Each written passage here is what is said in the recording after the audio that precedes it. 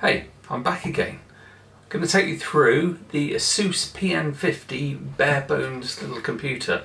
These tiny little machines. It's the PN50 or PN51, PN51 being the new 5000 series AMD processor version. These come typically as a bare bones system, so they have no hard drive and no RAM. So I'm going to take you through installing the RAM and then installing a hard drive and then downloading from Microsoft the latest copy of Windows 10, and then we'll set it up afresh and so you've got a nice running machine. So let's get on with it. So let's get this unboxed. It comes really neatly packaged, it's very compact. They've got everything you need in it to start with, excluding the hard drive and RAM of course. So there's a power supply and all the little screws for mounting it even onto the back of a VESA plate on a monitor, so which is quite handy. But I'm just taking out the small screw that's necessary to lock down the M2 SATA hard drive, which I'm going to install shortly. Specs are brilliant on this. Wi-Fi 6, up to 64 gigs of RAM, as in two 32 gig slots. Support for up to 4 4K monitors. It's got a display port, HDMI, 2 USB-C ports, 3 USB standard size ports, but USB 3. As you can see, very simple to get into. 4 little screws on the underside just to slide across the plate, and then to reveal the locations for the RAM and the SATA M2 hard drive, which we'll put in a minute. Make sure you use the locating pin to secure them in nicely. You can't get them in the wrong way, in fact. The RAM, like with most AMD systems, you want to put, it's dual channel, so you want to put 2 sticks in there. This is just 2 sticks of 4 gigs, so a total of 8 gigs, but as I say, you can go up to 2 sticks of 32 to give 64. Right, now I'm going to get my little M2 SATA drive out.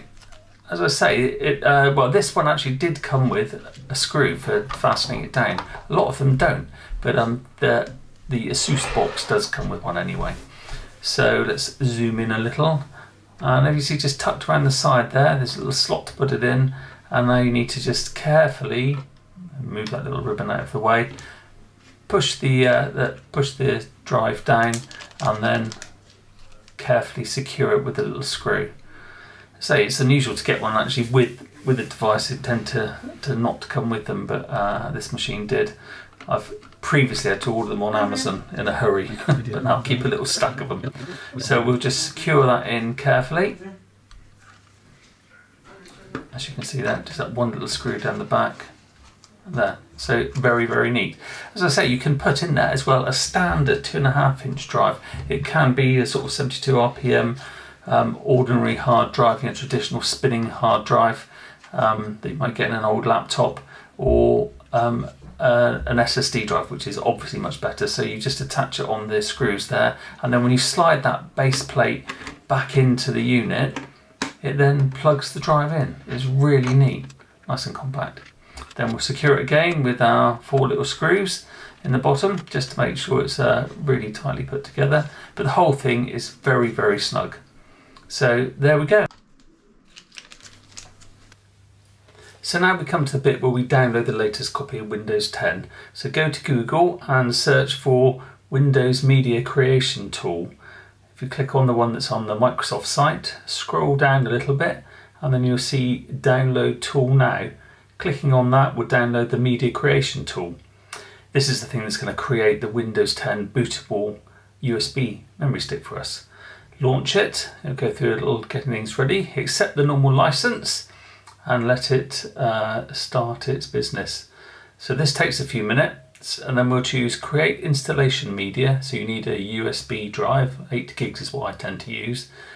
Unselect the use recommended options for this PC, and then you can choose your language. So I'm going to choose United Kingdom for here, and you can the edition is only Windows 10 there anyway, but I choose the 64 and 32-bit, so they're both options. So if you've got some older hardware that only supports 32-bit version of Windows 10, you can still create it. Select USB flash drive, so you need a good 8 GB stick. And then I've already got one inserted in my machine. Select that, and then choose next, and it will start its download. Now this can take some time, so we'll whiz forward on it. Once it's completed, it'll tell you the drive is complete and ready, and you can now just click on finish. And now for the final section, which is to install Windows 10 onto the PN50 or PN51. It's really straightforward. Get your machine set up, and before powering it on with a little button on the front right hand side, pop the USB stick into the front of the machine, connect your monitor, keyboard and mouse, and power up, and then just follow the normal prompts for a clean installation of Windows 10. It's very straightforward. If you would like me to take you through that step by step, then just please comment down below and I'll happily do so.